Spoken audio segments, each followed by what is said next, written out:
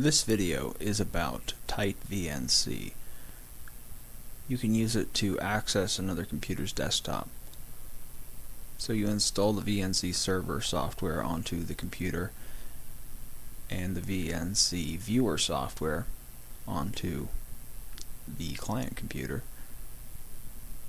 and enter the IP address into the client computer, connect, and enter the password that you have assigned.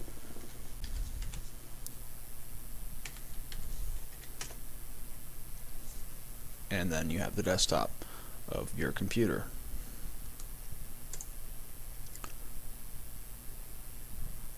So if you need to make changes on the computer that is at a remote location, you can do that using this.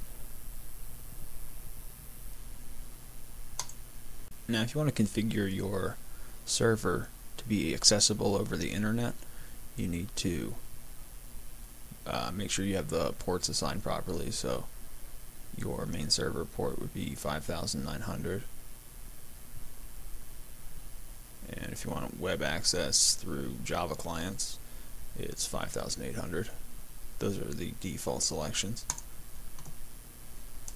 And once you've assigned those ports in the server configuration, you're going to need to change your firewall or router's settings by entering the IP address in your web browser of your router, which typically is 192.168.1.1.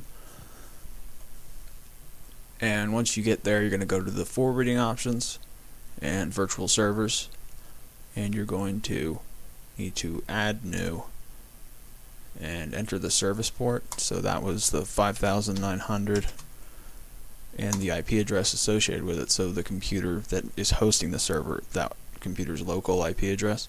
So you would enter that, which 192.168.1.101, and allow all protocols, enabled, and then hit save. Since I already have this done, I'm not going to save it. And that's how you can allow access to your computer over the internet. And the IP address you would enter into the viewer would be the IP address that is assigned from your ISP, your internet service provider.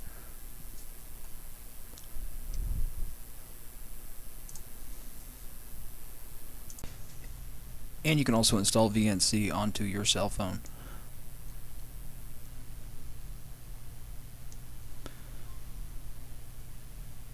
Which will work over Wi-Fi or over your wireless phone's connection.